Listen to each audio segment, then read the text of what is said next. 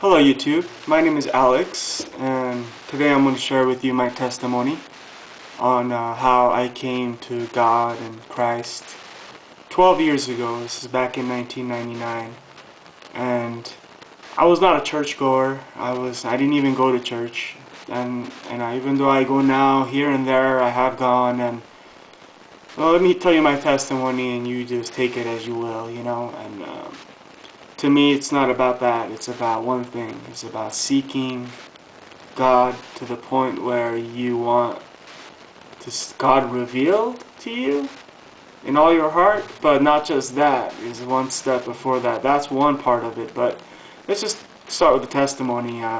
So 11 years ago, after a spree of just, going to clubs with friends, drinking, smoking, just like living it up, I was like 21, 22, 23, and right around the end of the 23rd year of my life, 24th year, I kind of had been fed up with it. I had a few experiences that kind of like had me question myself, like, is this really what I want? I could see darkness coming into my life. I could feel me changing actually into this kind of like pleasure bunny, basically a pleasure seeker, and without this like debauchery I couldn't have fun.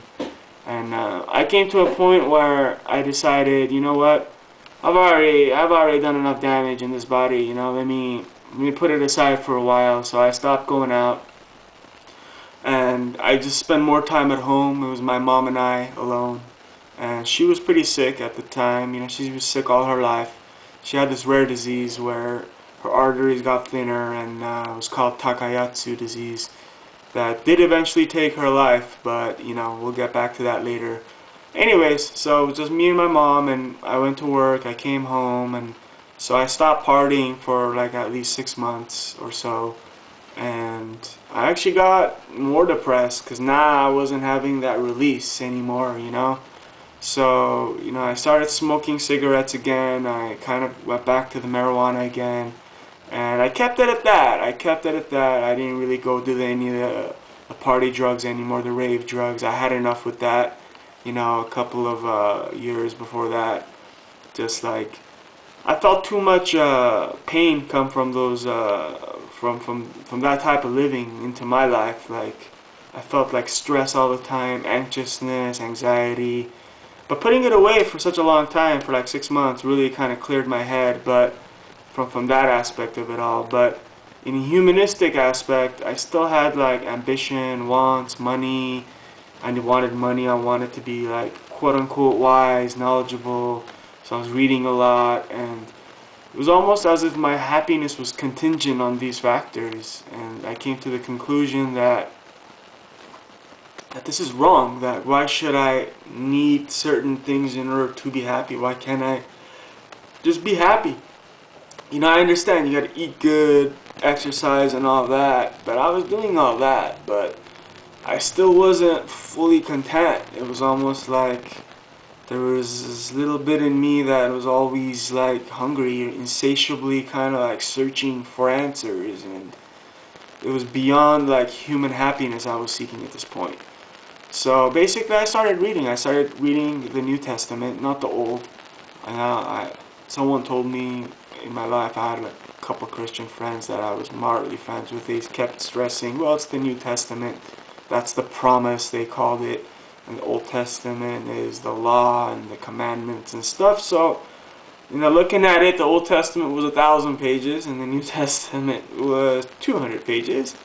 So yeah, I think I'd read the New Testament. If God's going to come through, then let him come through with that. But the only thing I was asking for, I was asking God for this inner happiness. I was asking him for a new me, a new perception. I used to say, I need new eyes, I need new perception, an outlook.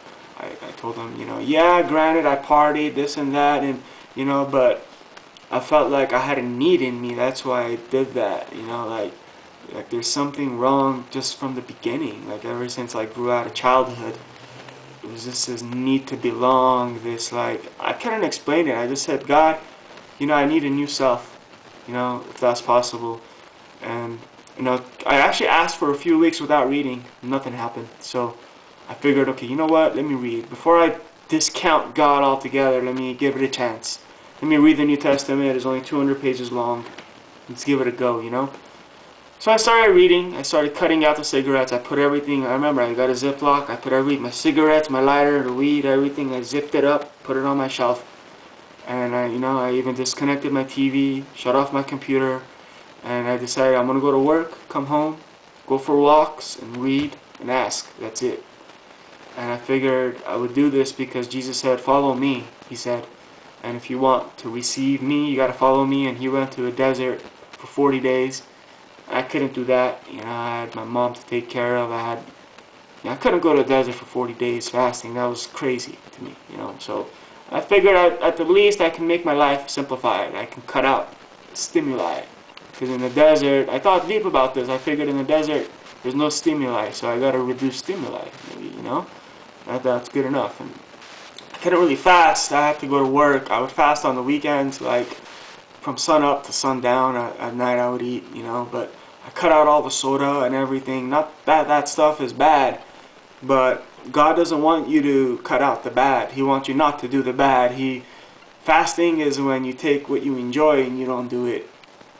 As a sacrifice, almost like, hey, you know what, God, I'm going to not do this and I want this in return, kind of a thing. But I didn't even know all that back then. I just, fasted, like I said, maybe 1 to 2 days a week on a weekend, like from morning to night. But that's not even the point. You don't even have to do that. But the important thing is I was asking God for two things. I was asking Him for the Holy Spirit, because I was asking Him for a new self until I read, ask for the Holy Spirit. So I started asking for the Holy Spirit. And I also asked, it said, seek the kingdom of heaven. And so I was asking God at nights, God, please take me to heaven. I don't want to wake up in this world anymore. I'm sick and tired of it. I can't imagine 40 more, 50 more, 60 more years of this. It's like a prison sentence almost. Like I felt like I was in prison saying, get me out. I came to my wit's end. Especially that I cut out all the fun. Once the music, the TV, once everything stopped, I found myself kind of like getting over emotional about things, and I didn't have a release. I did work out, though I did go work out a little bit, but I felt like, the simplicity was too much, almost like I was used to the chaos. And so there was a few nights where tears came down, they hit the Bible in there somewhere. And I kept reading and asking and reading and asking, and I had set apart a certain amount of reading every day. I was going to read the whole thing, and I set apart 5 to 10 pages a day, I told myself. It's the minimum. So I held to that, and nothing happened. Nothing happened till about 3 weeks into it, in the book of Hebrews, which is near the end, at the end, near Revelations. And one of my buddies came over that I used to go partying with, smoking weed with, doing ecstasy with, about a year before that. Like, it was my last time. And he came over, he called me, he said, do you want to go partying? I'm like, nah. And my other friend called, he goes, you want to go drinking? I go, nah. And it was at a time where I was about to give up. I was at the book of Hebrews, I looked up, I said, well, nothing's happening. God, are you there? I hope you're there, I want this Holy Spirit, I want the living water. At this point, I was asking for the living water, because it said the living water will burst forth from within and from your belly. And from the belly, to me, was an interesting thing Jesus said, because I was really into Bruce Lee and the chi from the belly that they called this, and Bruce Lee was into water. And anyway, so it caught my eye. So I'm asking for this living water, I'm asking for the Holy Spirit, and I'm asking for heaven. Actually, I'm going to bed every night now imagining heaven. I'm closing my, whatever it might be like, I'm hoping to be taken out of this world every night, okay? And now when my friend came over, like three and a half weeks into this, and I'm in Hebrews, he came over unannounced. And he's like, well, you want to party? I'm like, no. He's like, well, he asked my mom if he could spend the night. She said yes. And so I couldn't really tell him to get out, even though I wanted some solitude. I had been seeking solitude for a few weeks in my room after work. And so yeah, we hung out, we played video games. He smoked some weed out on my balcony. I told him, I'm done with that for now, like he saw it on my shelf in a Ziploc. He's like, what are you doing? I'm like, well, I'm not touching it for now. I didn't tell him anything about what I was doing, because in Matthew 6:6, Jesus said, in secret ask, and in your room. Don't pray in the synagogue, which is church, in your room. So I kept it, secret. We had some fun, whatever. He went to sleep. He crashed out on my bed. And so I went and I started asking for the Holy Spirit, the living water.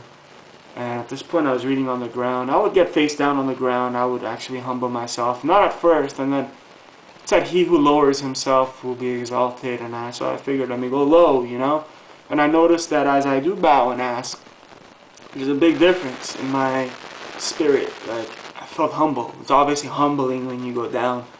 So I did that in secret. I went down. I used to actually imagine Jesus standing in front of me, and just like, not that I believed in Jesus, it was like I hoped that it was true, like a slight, like a hope, like a wish, So that's all it was, mere hope, And I was reading the Bible, like the New Testament, and I had gotten to the end. I was persistent. It said you got to search persistently, diligently, and boldly.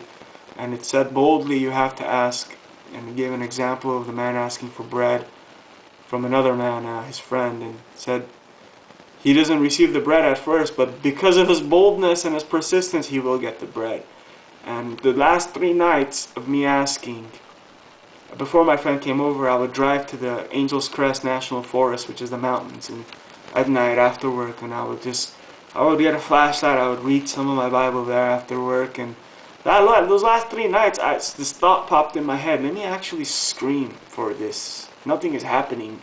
Nothing has happened for 24 days, Like, I came to a point where I was like, God, hello, Father, you there? Jesus? Like, almost like a little smart ass, But, I was like, if you are there, I want this living water. And I would like yell to the top of my lungs. It would feel liberating, but nothing happened, But little did I know that God was there. And that's why in Matthew, I think it says that the kingdom of heaven is taken by force.